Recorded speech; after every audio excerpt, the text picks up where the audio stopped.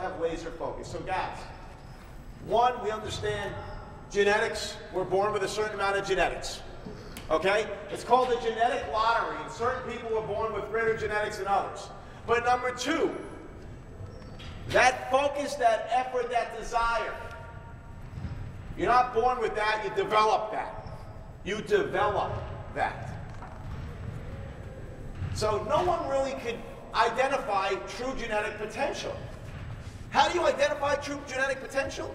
Man, you just got to get after it every day, and if you do that, you're going to reach your potential.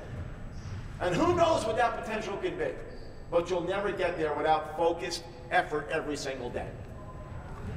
So, the objective for today is to have a clear mind, because when you clear your mind, you can focus.